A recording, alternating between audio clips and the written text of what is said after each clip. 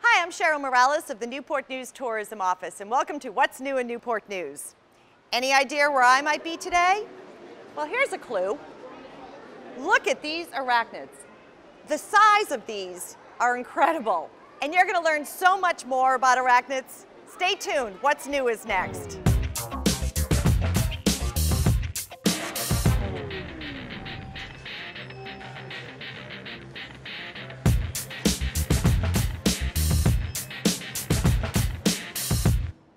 Yep, we're here at the Virginia Living Museum to explore their new exhibit, The Art and Science of Arachnids. And yeah, take a look at behind me here. That's one large spider. That's one of different types of arachnids that we're going to be exploring. I know some of you might be feeling the way that I felt, a little squeamish, but after learning more about them, exploring this exhibit, I have come to find them fascinating.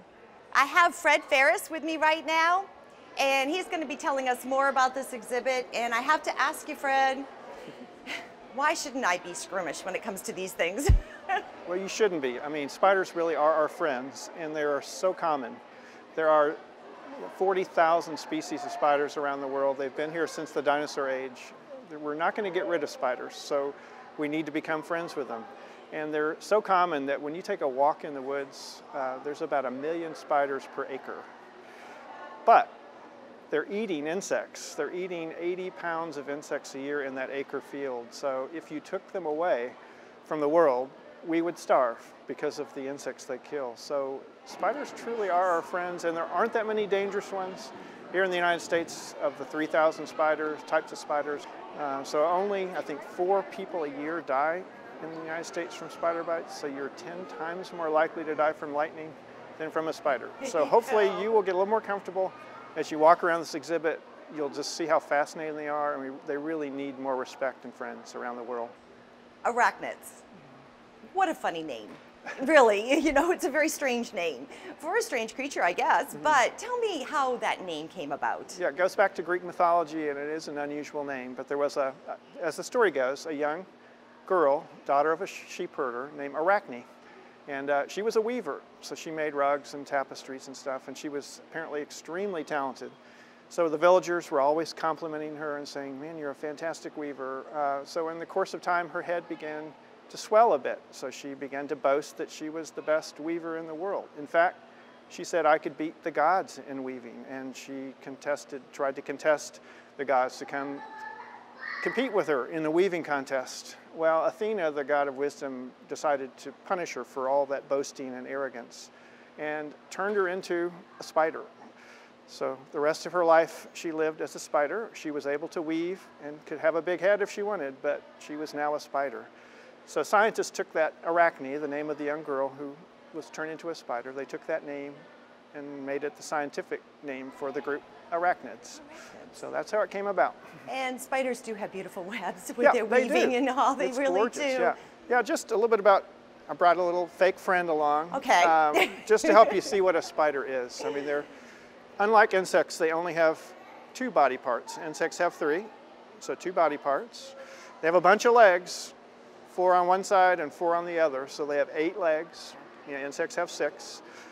And there's usually no antenna, no wings. So that's basically it for a spider. Now sometimes you'll see a couple of parts coming off the top you might think are antenna, but those are actually mouth parts and not antenna. So 2 body parts, 8 legs, that's the spider group. But they're not all spiders. So in our exhibit we have 100+ live animals, live arachnids. Some are scorpions, some are called whip scorpions or vinegaroons. Whip, because they have this whip-like tail that shoots out vinegar. And then there are daddy longlegs, mites and ticks. Those are all arachnids. You won't see all those in this exhibit because we focused on the main ones, the scorpions, the tarantulas, and the main spiders. Very interesting. Okay. Fred, what are the logistics of getting the animals here and setting this up? I mean, do they arrive by UPS? Not exactly. Most of our exhibits come by tractor trailer, so big trucks moving it across the country. This actually came from a science center in Indiana. It left in an ice storm, so the truck left with all the exhibit elements you see, but not the spiders. You know, they can't really travel in a frozen tractor trailer truck. So 2 of the keepers who came with the exhibit to help us set it up packed the spiders up. There's 100 of them, so they had to each be individually packaged in a small container and then put in boxes and then taken in a heated van from Indiana through the snowstorm all the way to Newport News. And then a couple of days later, we were able to unpack them from their small containers and put them back on exhibit. But every day we have to mist the exhibit. They need a certain moisture level. They have to be fed crickets once a week. So there's a lot of care in taking care of these 100+ arachnids. How many employees are working then for? We have a team of 6 people who are taking turns behind the scenes feeding and taking care of them. And how long is this here for? It runs through April 10th, right through spring break, so you have plenty of time to come see and get acquainted with arachnids and face your fears. If you're one of those arachnophobia folks, just come here, take a look, you'll be fascinated. Well, like the big spider that is behind me here, this is one of a few interactive exhibits that the kids can actually play. Can you describe this one? Yeah, we named her Arachne after the legend, and she's like a 20-foot spider, which is an orb weaver, kind of like Charlotte's Web spider that we all grew up reading the book about. That's a bigger version of the Charlotte Web spider. And it's here for kids to climb around underneath. They can make a web like Charlotte did and just be underneath a spider and kind of help get rid of those fears. Along with the interactive ones, there are 3 separate cube exhibits, color-coded. Tell us about those. Yep, each of them have about 30+ live spiders in each one, but they're themed. So the purple one is about arts, spiders in the arts, which you may not immediately come to mind how that's connected, but let's take music, for example. We all grew up with Itsy Bitsy Spider. Oh, that's right, yes. And know the hand motions, and that's still a popular preschool song. That's common actually around the world. It has different names, but it's sung and carried on throughout all countries almost. And other music, there's lots of songs named after spiders, but also many of the spider experts like music. So when they discover a new spider, they often name them after music artists. So there's one named after John Lennon, there's one after Johnny Cash, there's one after Pink Floyd, Frank Zappa. So you can see all those connections in that part of the exhibit. So Johnny Cash has a spider named after him. That's so interesting. That's music, but then there's film. And of course, King Kong in the 30s was the first one to feature a big spider. And then recently, King Kong came back again. And of course, now we have Spider-Man, which is one of the favorites of all time. So lots of spiders in films. And then you go to literature. I mean, they're in all the books. And of course, Charlotte's Web, 1952, was a really unusual book because it starred a spider. The publishing company got really nervous right before it was published. They said people are going to revolt and be scared. They're not going to read this book.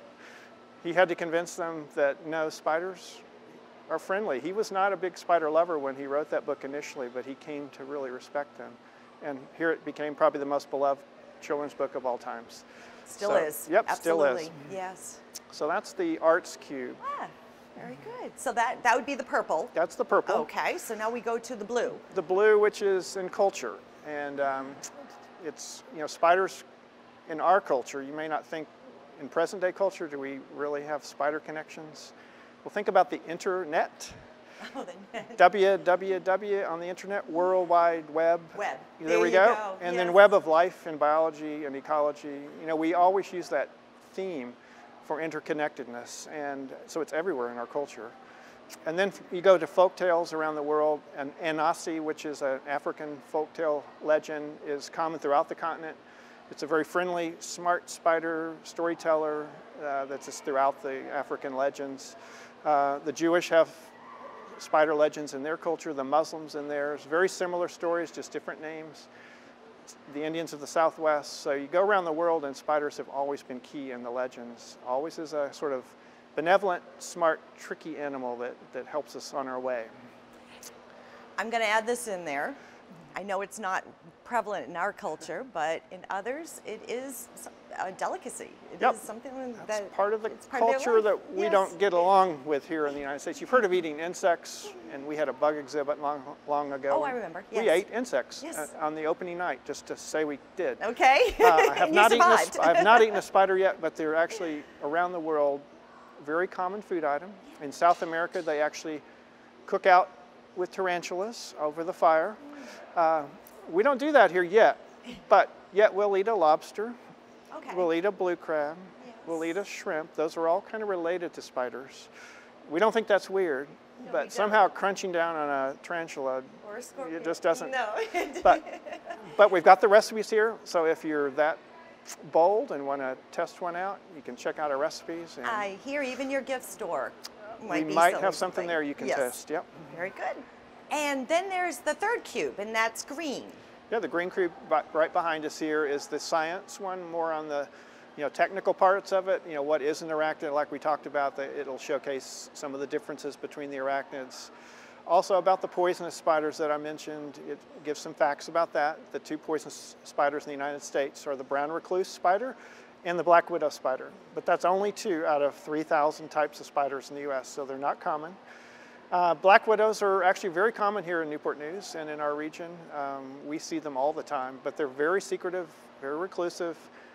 You never really see them in a dangerous situation and hardly ever are in danger of getting bitten by one. So they despite like those dark places, Yeah. where you usually aren't a part of. But I mean, 4 deaths a year in the United States. The whole United States. Whole United Yeah. States, and we've got black widows almost everywhere in Newport News. So that tells you they're not out to get us. They're out there eating insects and doing their own thing. So that's in the science cube, and then just some technical things about tarantulas and in medicine. They've played a key role in medicine, which is surprising. In cancer, they use an Israeli spider, has a venom which has this unusual characteristic of clinging on to cancer cells. So they can send that venom in with a fluorescent dye, and it will actually but just attach to tumors.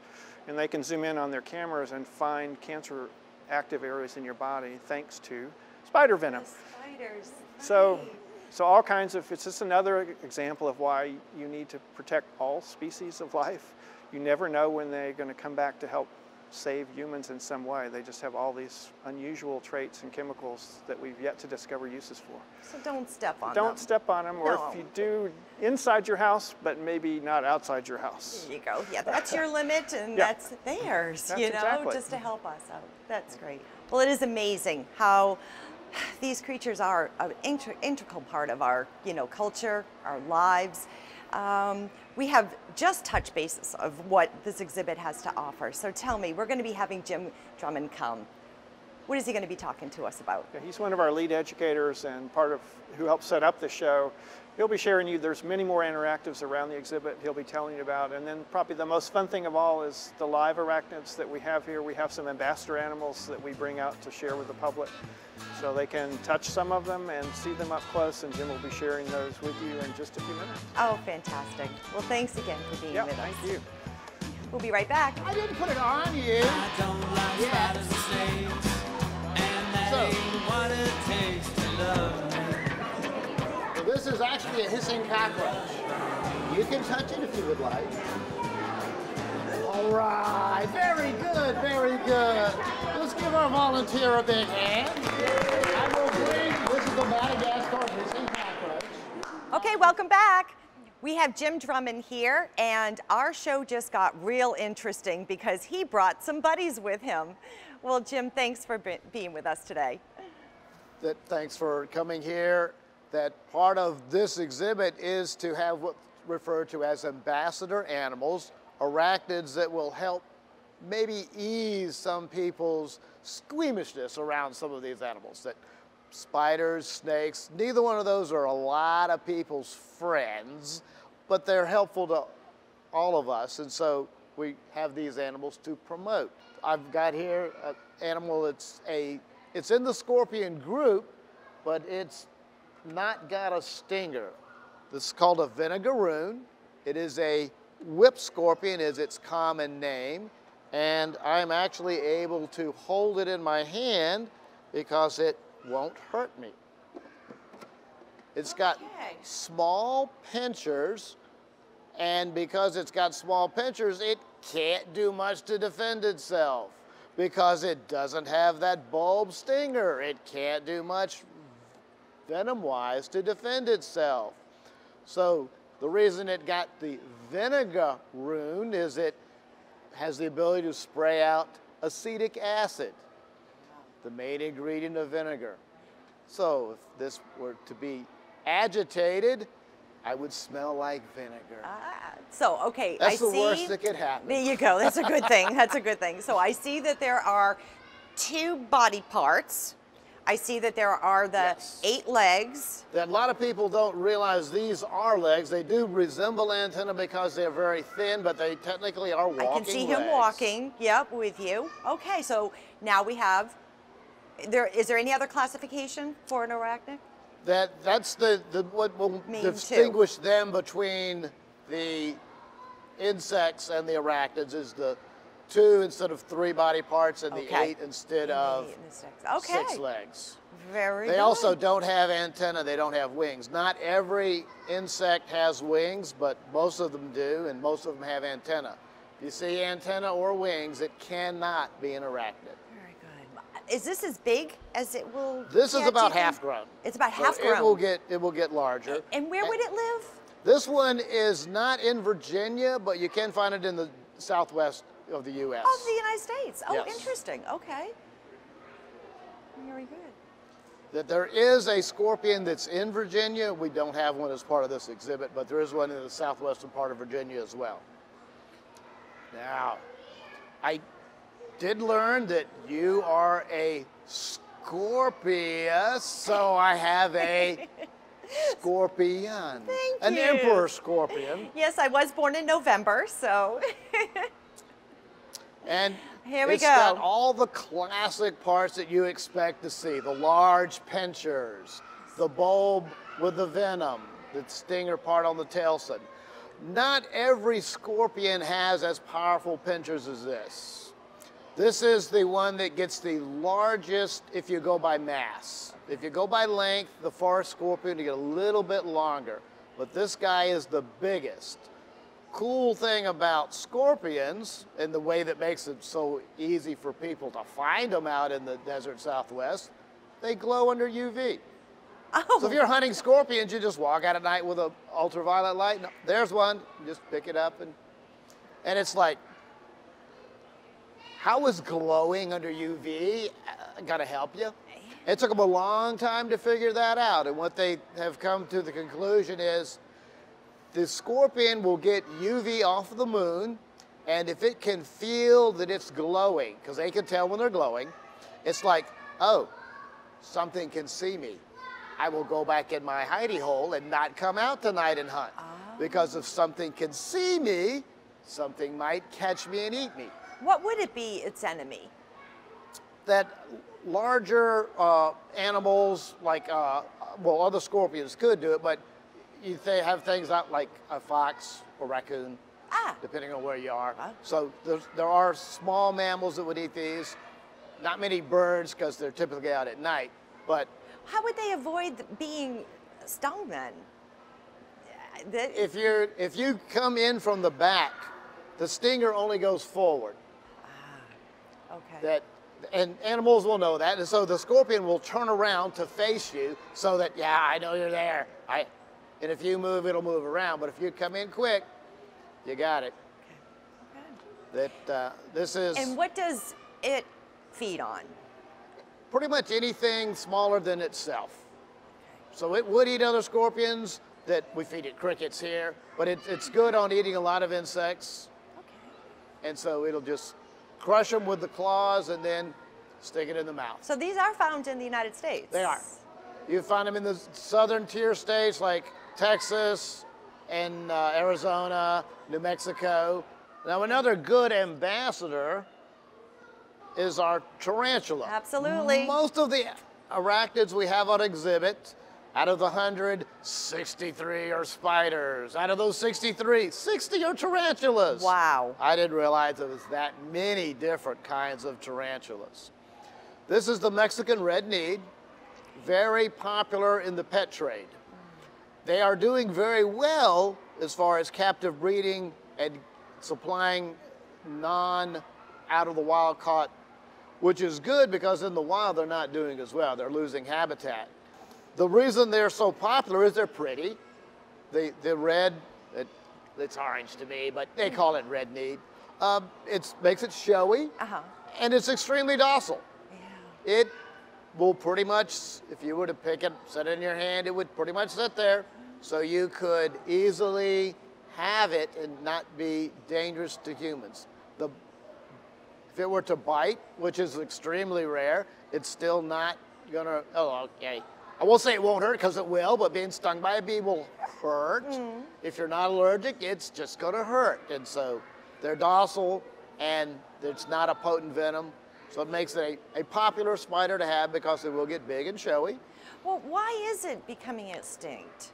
Well, it's not that it's becoming extinct, but their numbers are going down because the habitat is people that got to live somewhere. I see. And so they decided that's a good place to live. Okay, okay.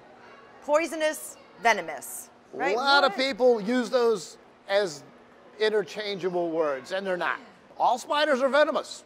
All spiders. But it's have only a little bit. couple that are medically significant here in the U.S. Just the black widow and the brown recluse here in Virginia. There you go. And so you don't have to worry about spiders killing you.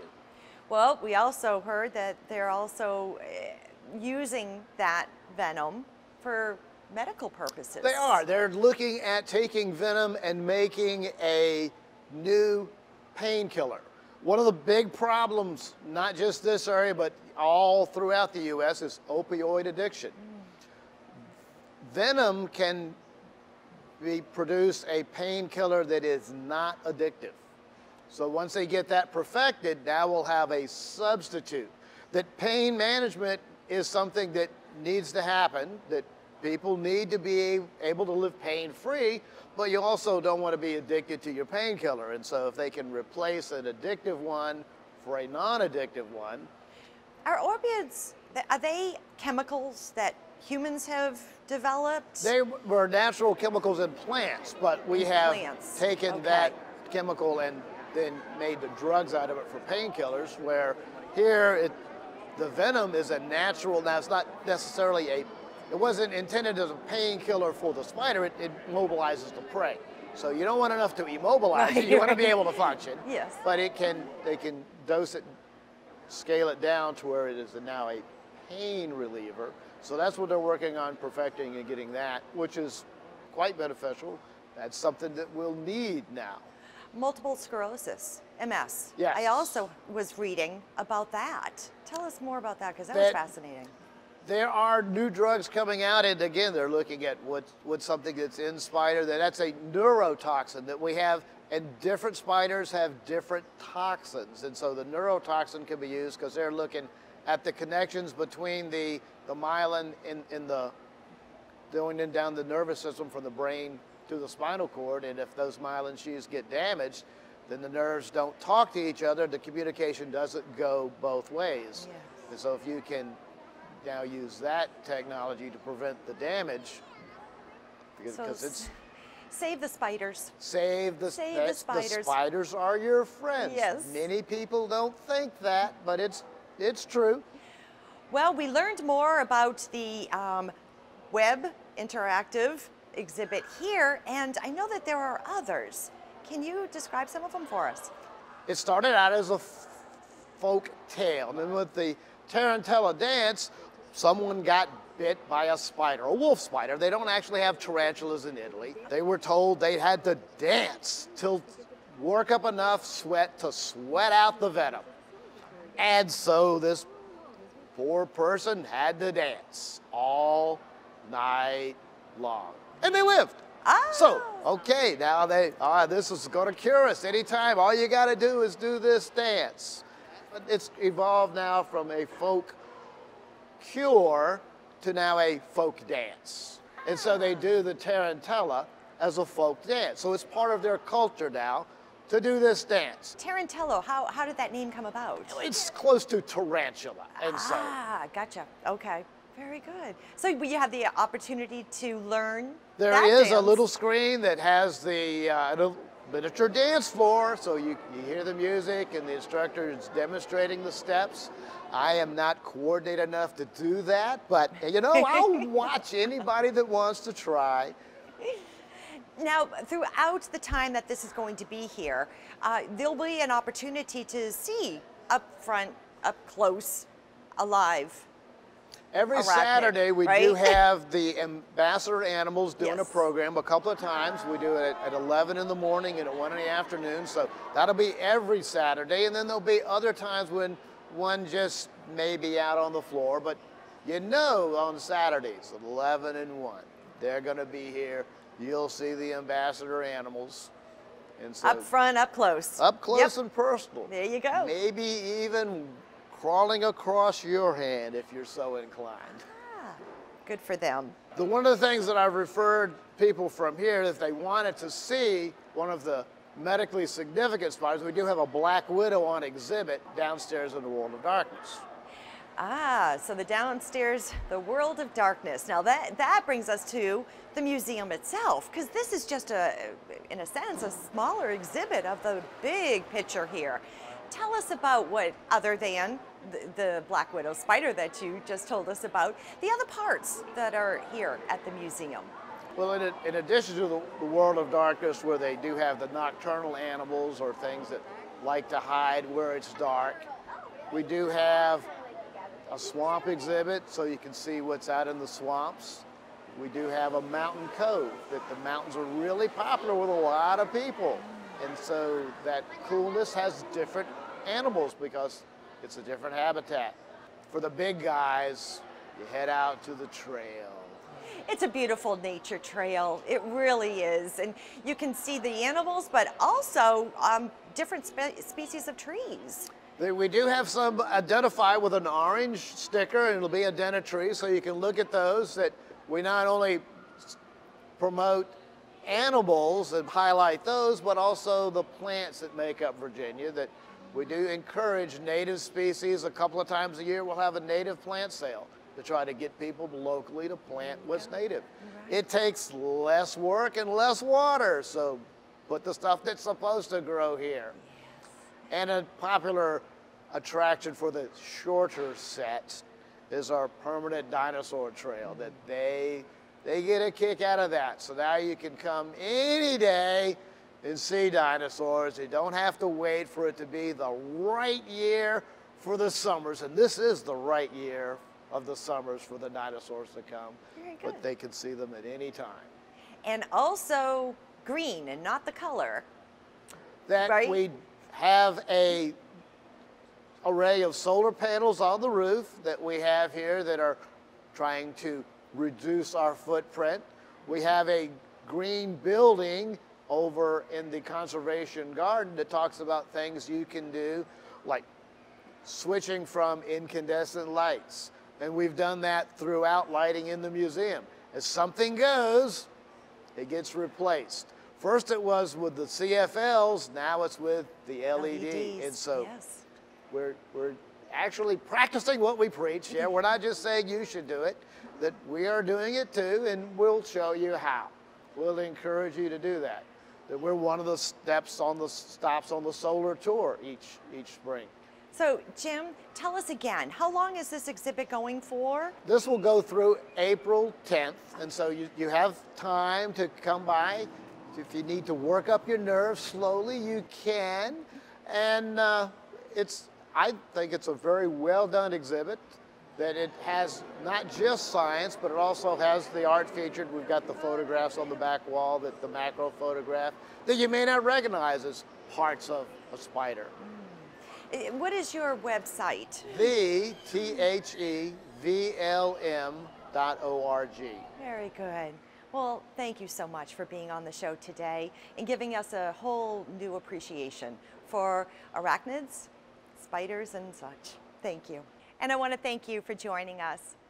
To find out more about this and all the great things that you can see and do in Newport News, you can always check out our website as well, newport-news.org. Thanks again.